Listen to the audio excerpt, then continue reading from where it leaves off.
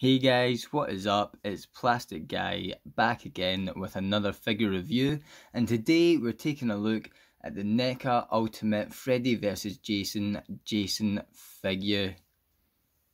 This guy looks incredible. Got him in box here, product image there, and yeah, he just looks like a real mean Jason. One of my favourite looks. I had to get this guy and add him to the collection. I've got plenty of other Jason figures. I've got the Part 3 Jason right here. More classic look. This is the movie where he first donned his hockey mask. Really like this look. And then I've got the Part 5 Roy Burns Jason. Well, he's not Jason, he's Imposter Jason. He's Roy Burns, and this is where he's got the overalls and the hockey mask with the blue chevrons. And yeah, really, I mean, all the figures I've got of Jason are because I love the look of them, so I'm just going to keep on repeating myself. Part 6 especially, that face, real gruesome. But yeah, I like the utility belt he's got, and this look, and the wee sheath he's got for his machete.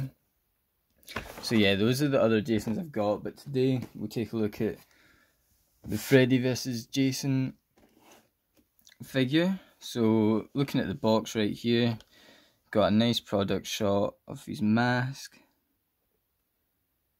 I like the eye, and then just the title at the bottom and the top. This kind of moved over the way I've had him displayed, but really nice image here. That's awesome. The side, lots of pictures of Jason. The back, he looks mental without his mask there. And the side again. So this is Jason in box. As I said, you've got product image here, looks pretty cool. And this is how you can display him with the window packaging, as I do at the moment. But let's get him out and take a closer look at Jason. Okay, so we finally got Jason out of the packaging, and can I just say, NECA, stop using these wires. They are so annoying to try and get off. It takes ages, it hurts your fingers. Marvel Legends and other companies, the DC Multiverse figures, they've stopped using them. NECA, it's time to stop using them as well. There's absolutely no need for them. But anyway, we've got the figure out of the packaging, we've got all the accessories, so let's take a look at them first. We've got two masks, well, three masks, including the one he's wearing. This is the Freddy Krueger slashed up mask. So you can see all the marks across the mask here from Freddy's glove. Great detail. And then you've got the covered in blood mask. So after you've slashed a few camp counselors, this is the look that Jason's going to be sporting. You've got a teddy bear, because why not? I have to say I don't recall seeing this in the film, but it's obviously definitely in there, otherwise they wouldn't include it. But yeah, I don't really remember the teddy bear. You get two machetes, both the exact same sculpt, but one's got some red across it for the blood. And then you've also got a flame effect, which I definitely remember in the film, and you can just slot that on top of the machete, like so. So Jason can be running with his machete on fire. I really like the accessories. Not too many, but the ones they come with are really good. I like the look of all of them.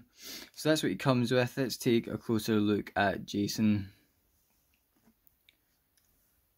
So, as I said before, I really like the look of him. I think it's a great modern take on Jason, just with the jacket, as opposed to like the Part 3 where it's just shirt and suit trousers. This guy looks great, and I would definitely be running away in fear if he was coming after me with a machete. Out of the packaging, you can really see all the detail in this guy, and there's a lot more paint than I previously noticed. Like, the jacket's really well textured. You've got the blue undershirt here, and then a sort of black top or grey top over the top, and then you've got the trousers here, and then my biggest pet peeve. Oh my god, what are these? What are these? Like, here up, Jason looks terrifying. You're absolutely terrified. You're running away in fear. Jason's coming after you, and then you look down and you see these platforms. Like, I would be on the floor laughing. These aren't scary. They look absolutely ridiculous. I honestly hate it. It doesn't ruin the look. It doesn't ruin the look. I keep on telling myself it's not going to ruin the look, but it does kind of ruin the look when you spot them. I was watching a video the other day, and they were saying that the actor just wasn't really tall enough, especially compared to maybe previous actors. So they just shoved these platforms on. I didn't look into it. I don't know how true it is. I mean, it makes sense, but at the same time it doesn't. Like, if you've got the casting call for Jason, you need to make sure he's tall enough. You're not just going to shove these... Anyway, this is Jason. We'll take a look at the articulation. Also, that's him without his mask on. Not the most flattering guy. Strands of hair there. Yeah. Spooky. I like him displayed with this kind of classic mask. And it's really easy just to pop these on and off as well. So, head, not much movement really. That's about as far as it's going to go. You can move up a tiny tad and you can't even look down. So his head does not really move. His arms, and just before I keep on going, with all these NECA figures out of the box, they're stiff as anything. But yep, his arm moves up that much, moves back down, back, all the way around, obviously forward as well. His elbow is going to move about that much. So you've got a right angle, and you can also move around at the wrist as well. And then same with this arm, you can rotate him a wee bit at the waist, just like so. You can kick out that much, kick backwards about that much. It doesn't really hold in place, but get the idea. Moves at the knee that much. And then you can also move his foot back and forward, and not really much else. So this guy is really limited in articulation, but I'm still happy with him. I've said before in these NECA videos, and kind of mentioned it at the start, I do display them in the window packaging. It's a good way to display the figure. You get all the accessories around them. And you also get all the artwork that's on the window box as well, and the artwork's really nice, so I'm a bit boring. But if you do display them out the box, you can, I suppose, be a bit hard to get into different poses. But I'm sure you'll find one that works either way. Overall, I'm really happy with this figure. It comes at the typical NECA price point, and for me, there's no complaints.